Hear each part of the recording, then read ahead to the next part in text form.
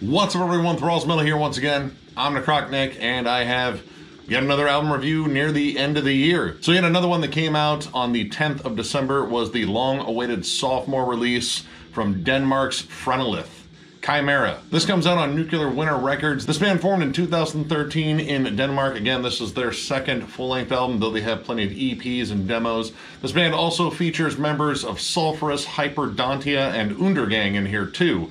So a lot of cool death metal pedigree along the way. Now, I'll be honest, I could have sworn I saw this album teased coming out earlier this year, all the way back in February or March, but for some odd reason this got pushed back all the way until the end of this year.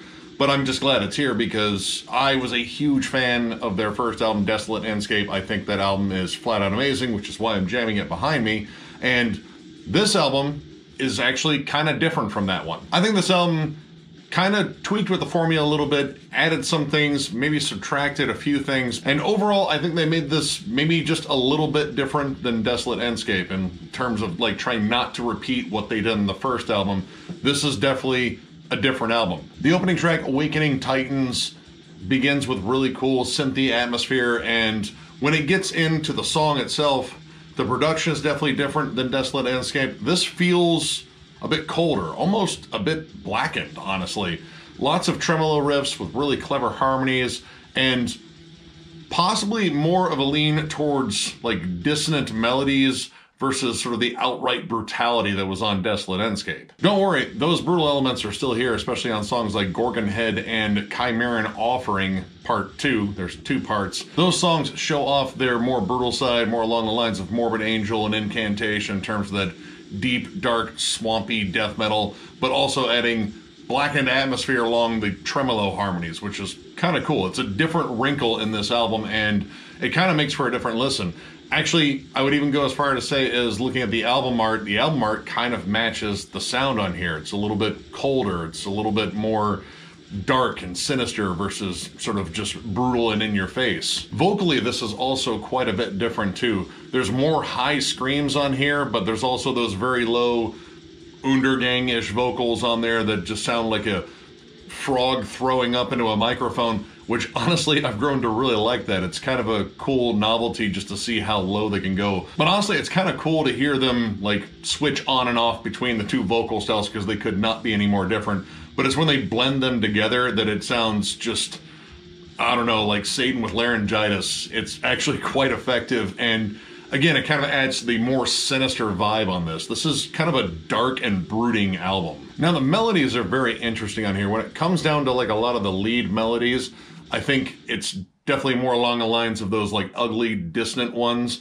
You get some prettier leads in here every now and then, but for the most part, they just sound tortured and anguished, and generally in the background you'll hear a desperate howl in the background because, again, this is definitely more about the atmosphere and sort of making it, again, very creepy and unsettling, and they do a really good job on here. But one that stood out just in terms of a particular hook was the song Phalegathon. I think I said that right. Pretty sure it's the name of Cthulhu's nephew or something. Either way, they bring in some very cool atmospheric melodies on there that are actually just sort of tuneful, they're not creepy and dissonant. They actually kind of remind me a bit of the most recent Rivers and Nile, albeit mixed with some really ugly death metal. And I'm talking about a very almost Finnish death metal style, definitely bits of early Amorphis, early Sentence, and more recent bands like Gorephilia sort of mixed in there. And an interesting thing about Phalegathon is it's actually mostly instrumental. There are some groans in the background, but they're mostly just there for added atmosphere. A lot of it, they're just kind of letting the riffs do the talking, and it's a really cool song build. It sort of builds tension along the way. One of the things I really liked on here, at least in the first 2 tracks, was the fact that they like to bookend melodies.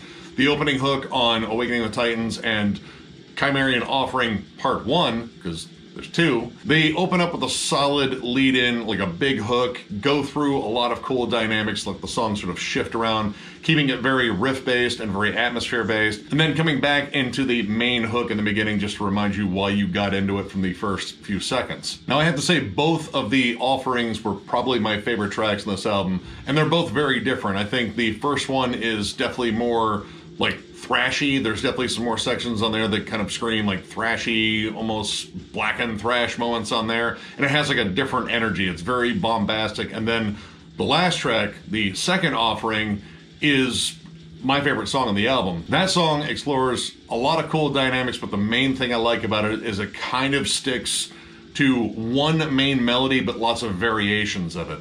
They'll change around like the timing of it or just add a harmony on top of it, but for the most part, it kind of has this very samey sort of anchor melody, and they build upon it and sort of layer it and, you know, throw in a couple of different change-ups in there, but the fact that it is anchored around one particularly good hook kept me latched on the song the entire time, and it's over 7 minutes. So if you can do that for over 7 minutes and keep it interesting and also keep it very, again, dark, but also brutal, sort of walking that line between those two different sort of camps there, you did a good job. Now, this album does have a couple of drawbacks on it though.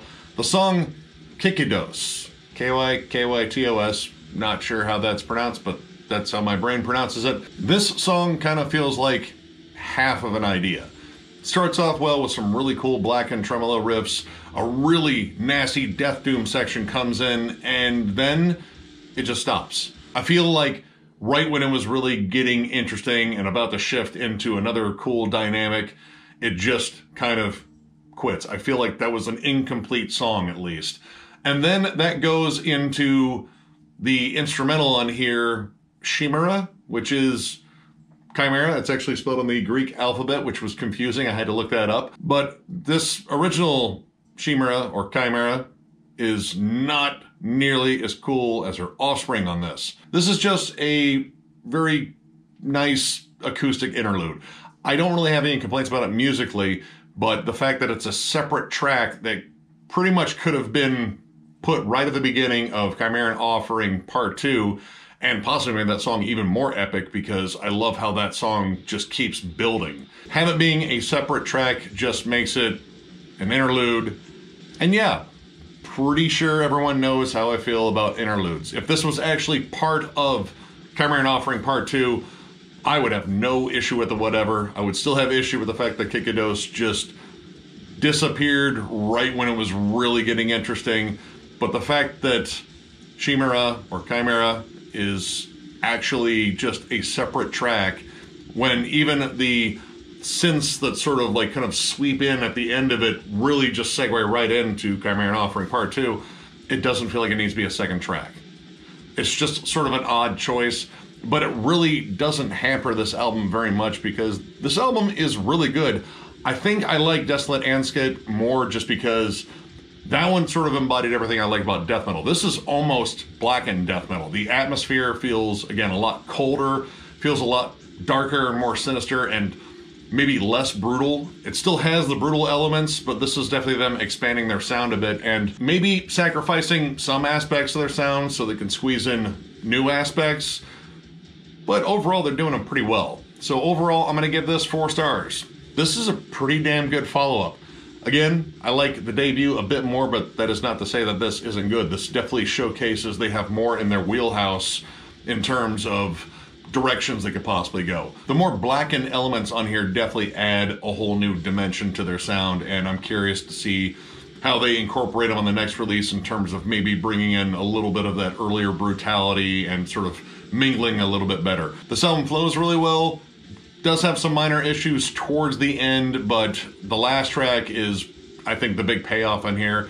And honestly, the gripes are minor because, again, Kykydos I thought was really good. I wanted to continue. So having it end too soon, and that being a complaint, that just means I wanted more. And for an interlude, I didn't think Chimaera was that bad. I just feel like it should have been part of, you know, the last track to make that one even more epic. So overall, this is a banging album. If you love the first one, this one is a bit different, but it still sounds like Phrenelith, and I think that is the most important part. So I definitely urge you guys to jam this one. Go get a copy of it.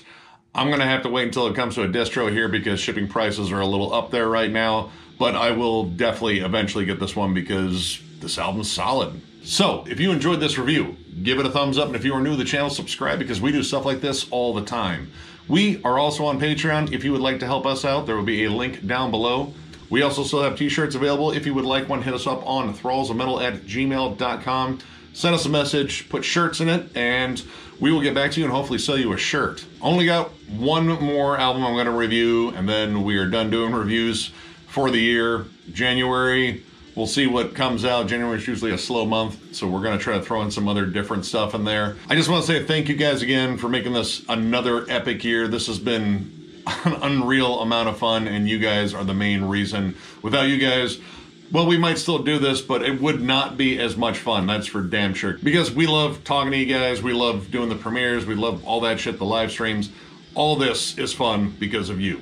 So thank you so damn much, and we will catch you later.